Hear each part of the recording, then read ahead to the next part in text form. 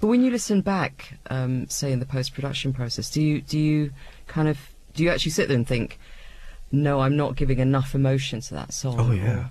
And do you then go and re-record it, or what do you do? I sing for hours, just one song. I mean, some people can't understand that during that process in the studios.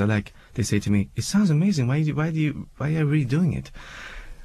But you know, my gut instincts tell me that the magic or the feeling is not right there yet. So I'm really picky about that, about singing sessions. And because I do a lot of background vocals to myself, it takes 4 hours. All those doubles I do, they have to be perfectly on time. And you do all your own do you do a lot of your own harmonies as well? Yes. I have some background vocals too on some songs, but you know, sometimes those different voices don't really fit into my world in those songs, so I prefer to do my own backgrounds mostly. I love to sing. I love to be in the studio, you know, and I just feel more energetic the more I sing. People get tired. I don't. I just can sing forever. 12 hours, 13 hours, I just keep singing. Giving breaks, of course, eating some things, going back. What do you think about vocalists that have lost their voices? Is that a fear for you, that could happen? Well, it is. I mean, I think it's every vocalist's fear. But you know, I'm taking care of myself, and I hope, you know, that won't happen to me. But it's a sad thing. It's a bad thing. I can't imagine not to be able to sing. It's your greatest instrument. Yes, it's what makes me me, and I couldn't live without it. I mean, but you know, because I like to write songs, I would be still satisfied by that at least, you know. But you know, thank God, my voice is in a good shape. Tarkan, you come from a long line of great singers in Turkey. I suppose just in the last, 50 years, obviously Zeki Müren, Bülent Ersoy, Ajda Pekkan, to name but a few. Perhaps out of the older greats, do you have a favourite? In Turkey? Well, Sezen Aksu was always my mentor because she's a great lyricist. You know, I'm really close friends still.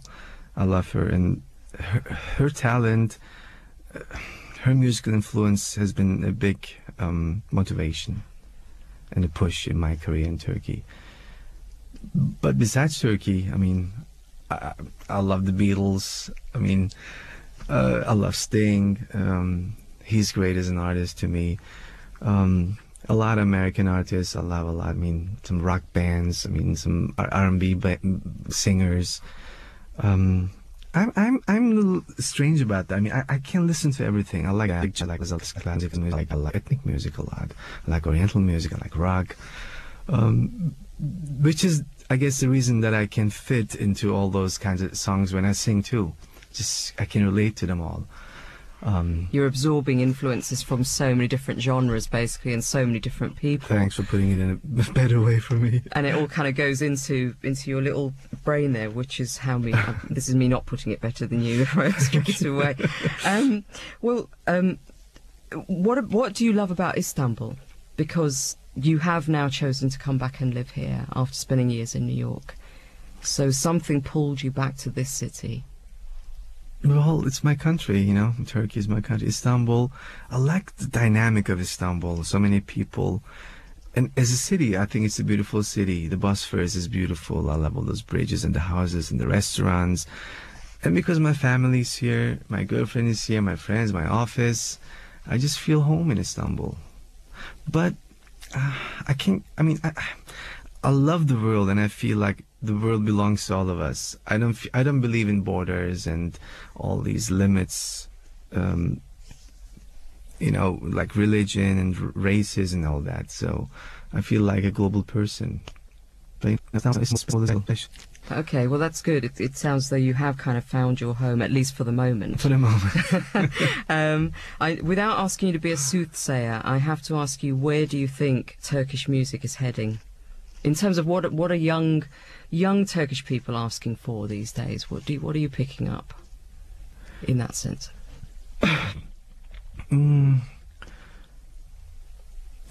Well, pop is changing direction lately in Turkey, I think. I mean, because it's been overdone and overused so many times in Turkey. So many songs which were really hits, but been played by radio stations, and people got sick of them, I guess.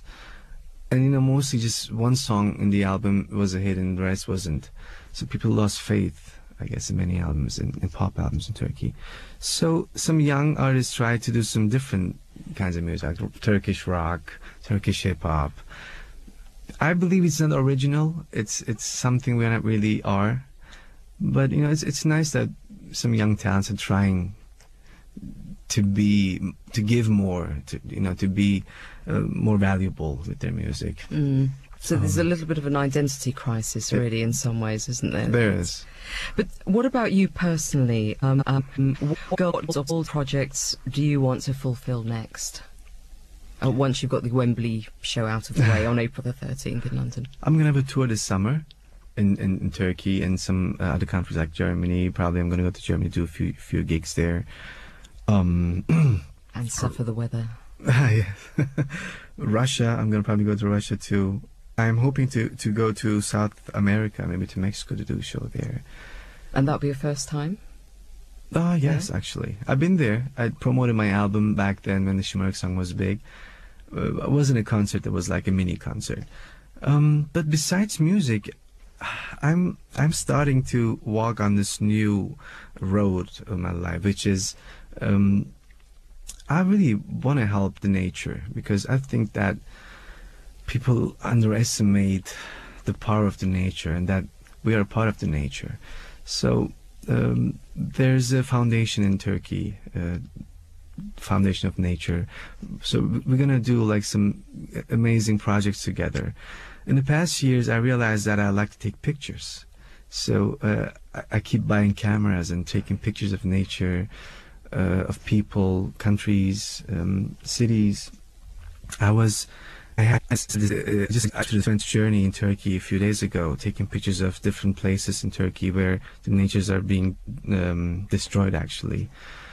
For example, did you know that we have flamingos in Turkey? No. Thousands of them. You know, people have to know about these things, I think, and we have to preserve the nature. So I want to do some different things in my life besides music. Excellent. So you're moving off into other directions altogether then. I mean, is there any thought perhaps that you might give up music altogether? Could that happen? Never. I'm glad to hear that. Never. And I think a lot of people would be very glad to hear that.